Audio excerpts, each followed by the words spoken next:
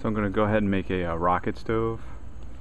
I have this 5-gallon drum and this lolly column jack. It started to rust and it's kind of flaking apart up here at the top, so it's kind of useless as far as supporting weight.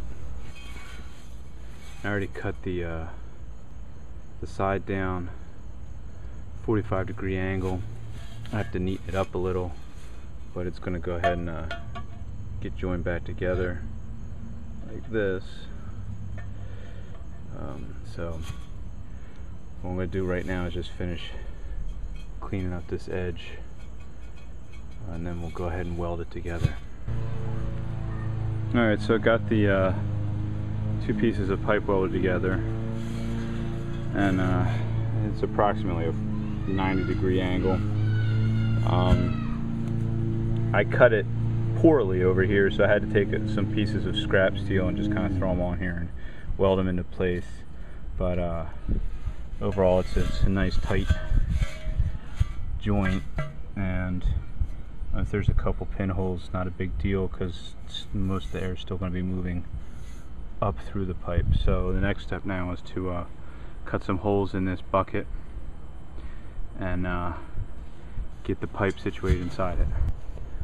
Okay, so I drilled out the side and went ahead and put the pipe inside. I filled the bottom up with sand. This gives it something to rest on and gives it some weight as well, so it's not going to like rock around anywhere.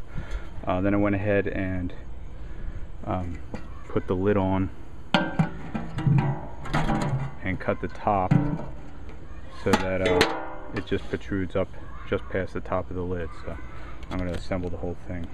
And I also have a bag of perlite I'm going to dump in as insulation around the outside. So go ahead and do that now.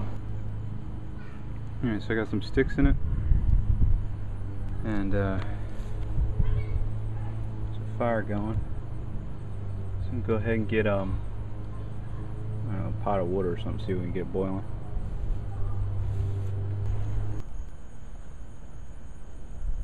Well, the water hasn't started boiling yet.